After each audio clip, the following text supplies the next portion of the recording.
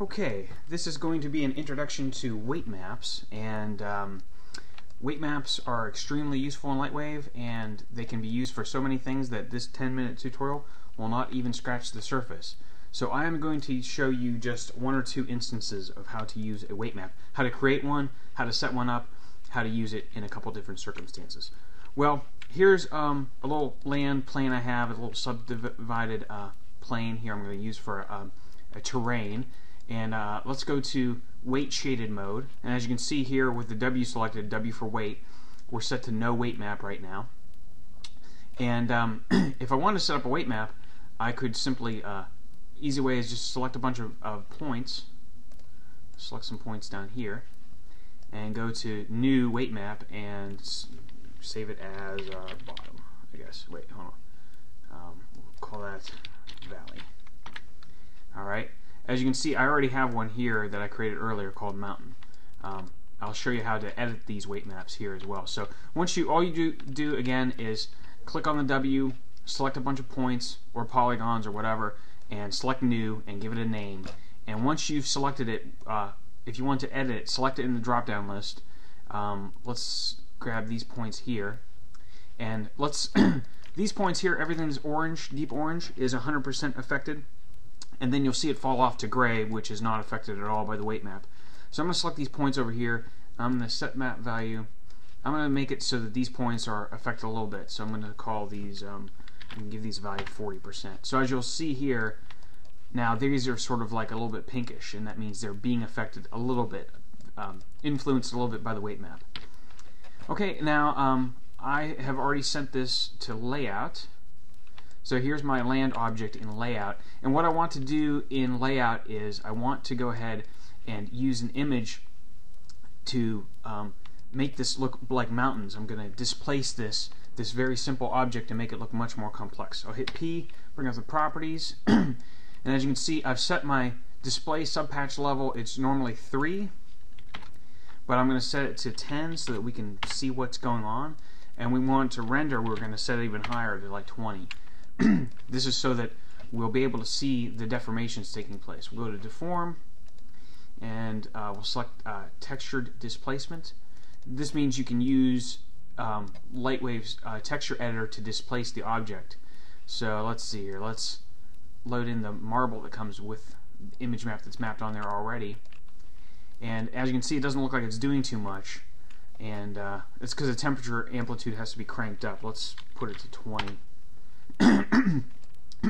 Now it's on the wrong axis, so I'll select Y, and as you can see, it's really freaking out. It looks like a bunch of pine cones here.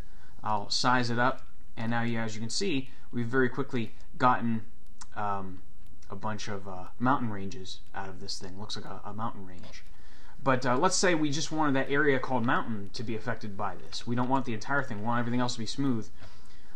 Let's add a gradient. Instead of using previous layer, let's use the weight map, and let's use the mountain weight map. And we'll have to create a key here. Set the value to 0.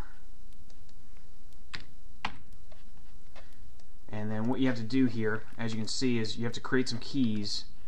And what you have to do is you have to start messing with this to the point where you get it to fall off the way you want it to. So as you can see here, it's very clearly falling off. If you can see it, there's a lot of panels and stuff in the way. But as we move this up and down, we're using the weight map to get more and more of more or less of an influence depending on how we move this around. So as you can see, using this gradient, we can go ahead and limit the area that the displacement is taking place. So if we do it like this, where we make the gradient very close together, it's a very sharp fall off. And if we were to move it, we could animate these things later on if we wanted to. I guess there's certain ways to do things where we could animate them. But as you can see, the weight map ends right there, and this is a very, very sharp fall off. Now, you probably don't want that. That looks kind of unnatural. Let's go here and make it more pronounced. Alright. Now we can see exactly what's going on, and we have just this part in the middle that's being deformed, but this part here is very sharply falling off. So let's go ahead and select the set map value to 20, or let's say 30.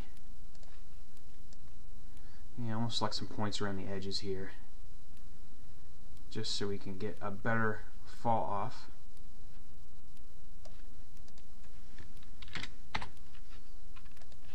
Didn't want that. I think it's on that side there. Let's see here. We should be getting a better fall off by now. Now we can kind of drape this out a bit more, and it, as you can see there, it's blending on this side. It's blending quite nicely. This is the area we were working on the weight map. So as you can see, it goes from very sharp to less well defined, and it kind of peters out. And as you can see, this part here looks pretty natural. That's the part we were working on, where we set it to about 20%. So that's a very good way of using weight map to limit and to create the fall off on what we want. So for example, we want to add some more points over the corner here. We could set this fall off to 100. Now we got another little mountain peak over in the corner now. As you can see, that's all it took to do that. We didn't have to model anything extra. We just selected some points, and let's go ahead and select these points here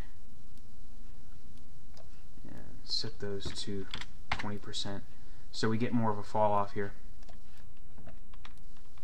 And as you can see, it looks a bit more realistic. Alright, so that's one thing, using the weight maps to go ahead and limit a deformation.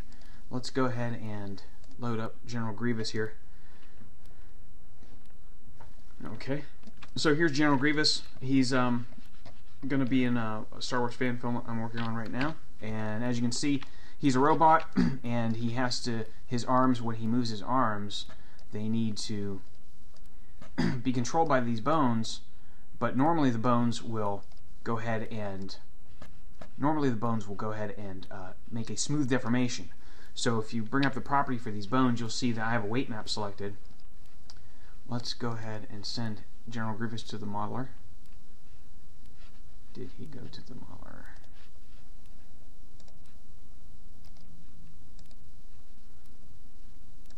There he is. Alright, so he's in weight shaded mode. So if we were to look at the weight maps, you can't see them, they're falling off the side here. But here's the weight map that I have associated with that. So as you can see, everything that's orange is going to be affected by that bone, and the stuff that's outside that weight map will not be affected at all. So that when we move this bone, his arm moves in a stiff fashion. Now if we were to turn that off, if we were to select no weight map, and now when we move the arm, as you can see, the bone is squishing his torso around. Now you could add bones to his torso to limit the influence, but it will still give you kind of like a smooth, kind of squishy deformation. And in this case, we want more of a robotic feel. I'm going to select the bicep again, and now as you can see, everything is snapped back into place. Same thing with the head. I limited the head so that, let's go in here and we'll take a look at the head. And as you can see, that's the only thing that's being used by this weight map.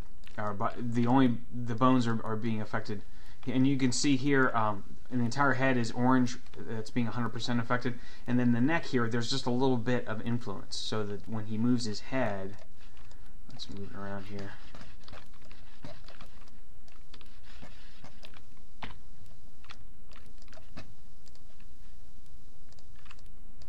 So when he does move his head, the neck gets affected just a little bit. In fact, that deformation doesn't look too good, so what I could do is I could go in here later on, I could go ahead and select some points here and give it a little bit of a value there, so that these points are in fact being influenced by the head when the head rotates. And that would give it the head would be rigid, and these things would. It's a way to limit or to tell the bones exactly what you want them to do, instead of the bones just going by their default, which sometimes doesn't work. So as you can see, is the neck tubes here, because they're supposed to be flexible, are kind of stretching a bit. So it's a way to attain certain